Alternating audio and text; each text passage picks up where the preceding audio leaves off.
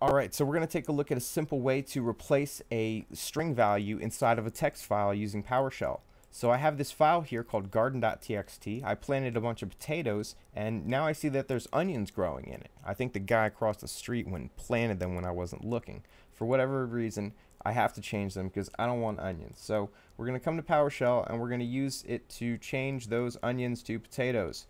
So first I need to get the contents of my garden. I'm going to supply it the location of my garden, and then I'm going to pass the content of that garden as an object to the for each object. And using this special variable, I'm going to have for each iterate through each line of that object, and then using the replace, I will have it search for this string value and replace it with this string value.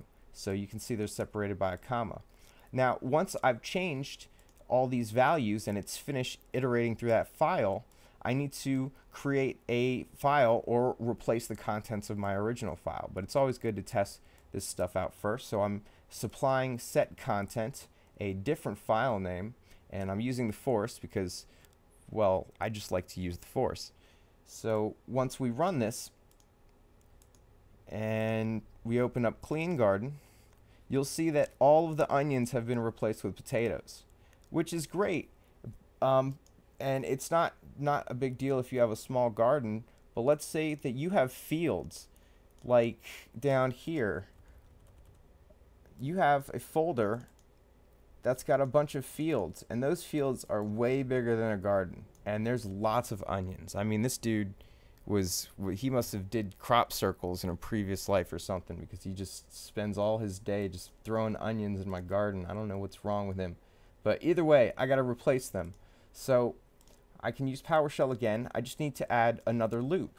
So like in the first example where we were looping through each line of that object, in this case we need to create a new object that contains all of the files that we want to iterate through.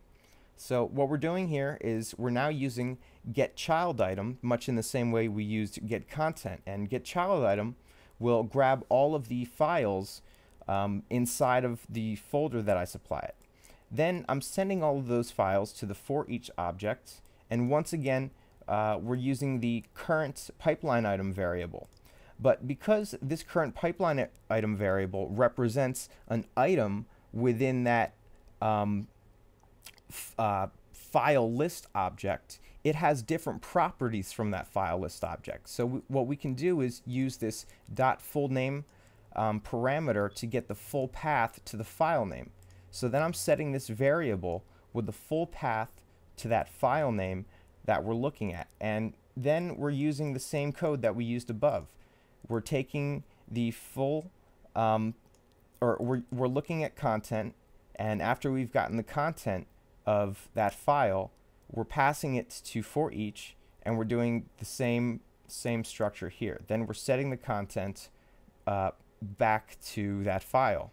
So it iterates once, it grabs the first file, and then it replaces all the content in that file, and then it goes and gets the second file and then replaces the content in the second file. So we can run this now. Oh, let me just comment this out.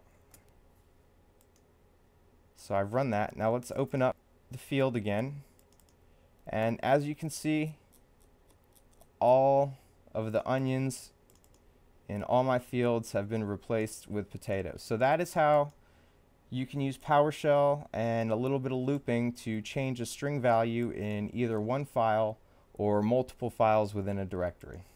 So that's it. Thanks for watching.